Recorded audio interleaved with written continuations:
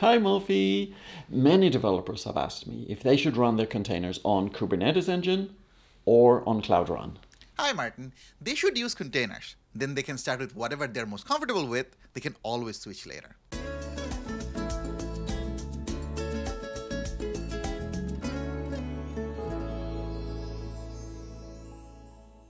Welcome to the show, Mofi. What do you do here at Google? I'm a developer relations engineer in the GKE team. Currently, my focus is on helping our customers deploy AIML workload on Kubernetes.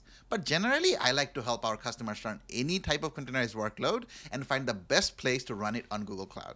All right. I happen to know Cloud Run really well. It's actually my favorite product in Google Cloud. Developers sometimes ask me if they should deploy the applications on Cloud Run or Kubernetes Engine or GKE. But you said that one should start with either one and switch later if needed?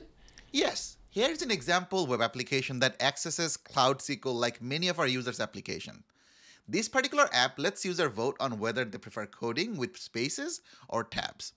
I deployed it to Kubernetes Engine already. Let's move it over to Cloud Run. And why would we want to move it?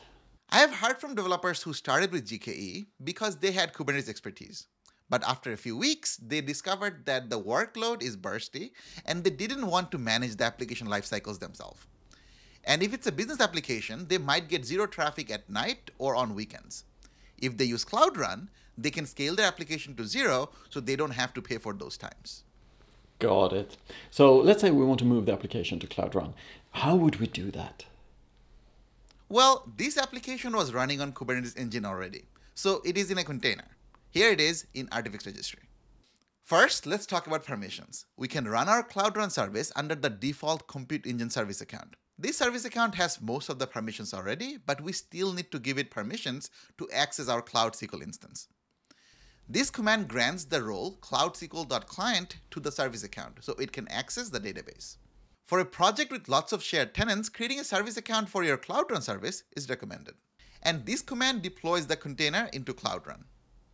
And the image option on the first line tells Cloud Run which container image to deploy, right?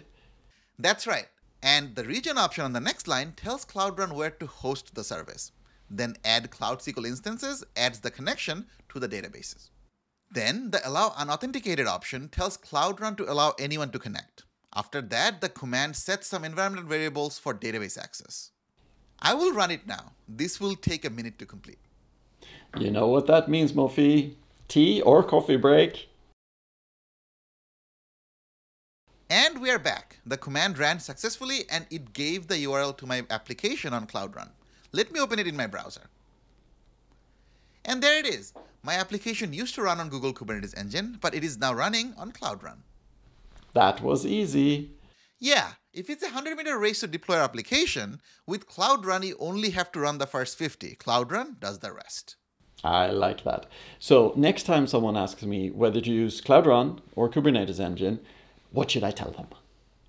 Most importantly, use containers. Then pick whatever they're most comfortable with. They can always switch later.